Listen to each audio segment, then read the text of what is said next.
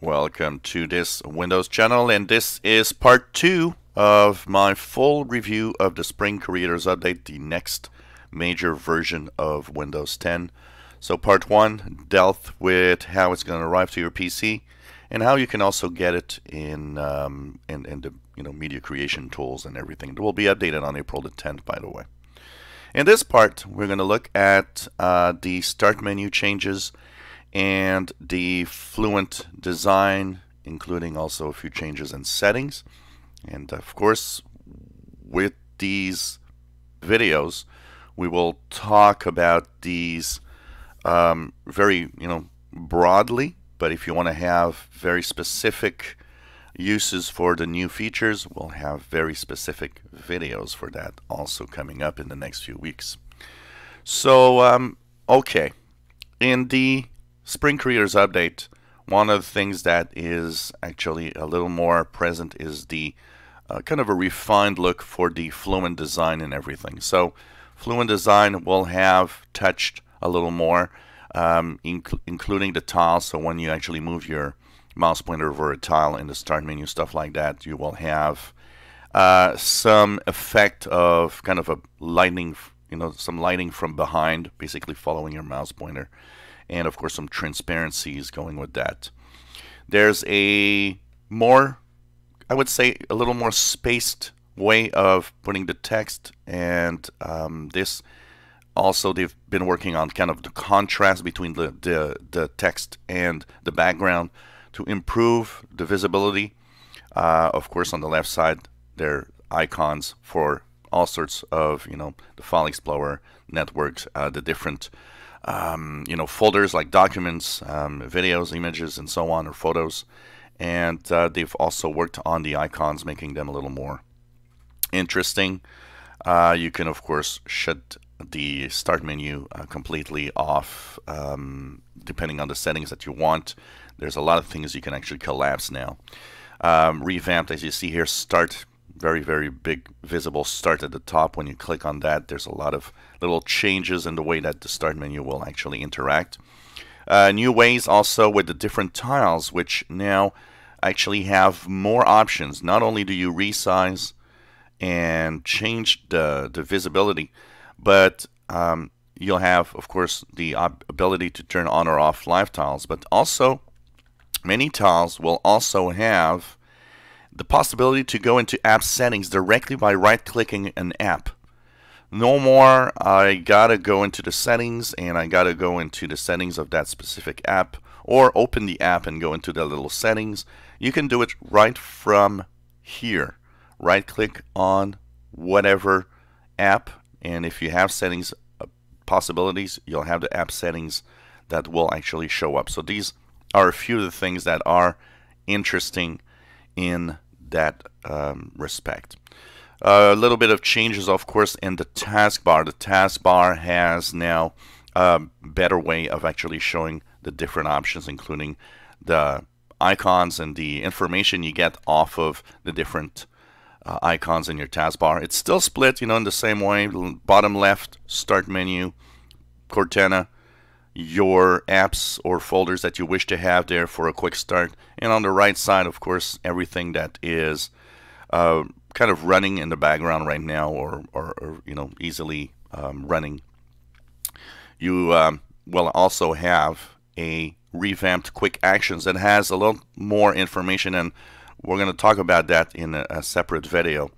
It has a new way of giving you the quick actions, the notifications of things happening, including app downloads and all sorts of information, which is kind of cool. There's a continue where you left off, much more visible. Once again, I'll have that quick actions. I think it is okay to have its own video because there's a lot of changes there. Fluent Design across the board, of course, and in the settings. So in the settings, Fluent Design is very visible, but it's even more visible when you go into some of the different settings. And you see here very beautiful Fluent Design acrylic transparencies within the menus.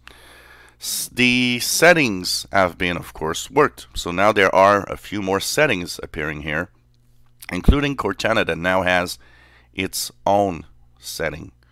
So this is very interesting because Cortana now will have its own settings. Before, you had to go into the Cortana app, click there, and try to find the settings you want through the Cortana search box, basically, almost.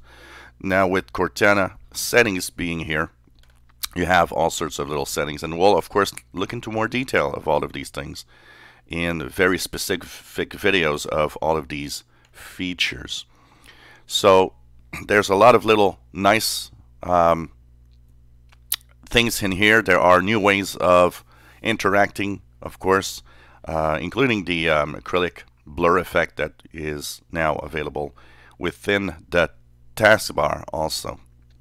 And that's a lot of little things in here that are kind of cool. So that's the superficial side of what's happening. For the rest, your desktop and taskbar and start menu still pretty much operate in the same way. There's no big differences in here. If you are using a touch device, there are some improvements on touch. A lot of improvements on touch to try to make the experience a little better. So that will also reflect upon when using, the different options, including your start menu and your quick actions. So these are kind of the cool little things that are available here. So this is the first look for, for the start menu, for the desktop, and for settings.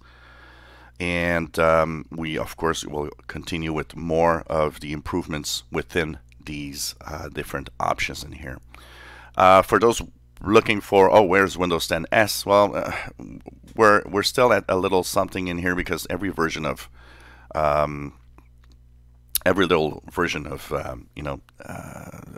actually every version of Windows 10 will have Windows 10 S mode available, but it's not, if you're upgrading, it's not there. And we pretty much think, and that's why we're waiting for the image to appear, because we pretty much think that in the official release of the ISO, Windows 10 S mode will appear when you do a total clean install from scratch.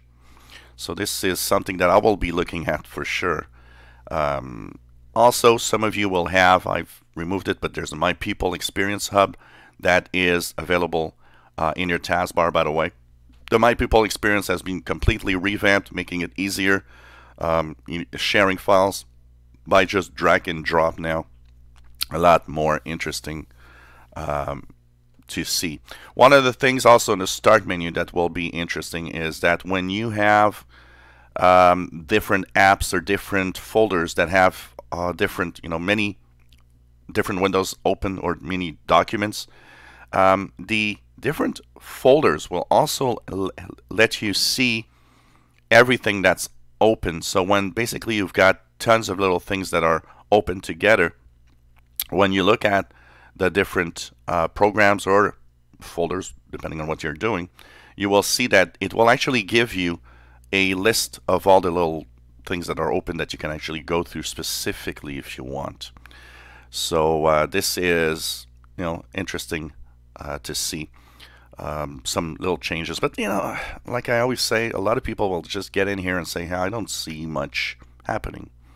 One last thing to basically people that use a touch device and that actually are have some kind of disability, there's a new eye control functionality that will kind of try to see where you're looking at on the screen and help you with all of that. So all sorts of little things that are changing like this, and we are going to take a look, of course, at more and more details in the inner parts of Windows 10. There's a lot more to talk about in these little reviews. If you enjoy my videos, please subscribe, give us a thumbs up. Thank you for watching.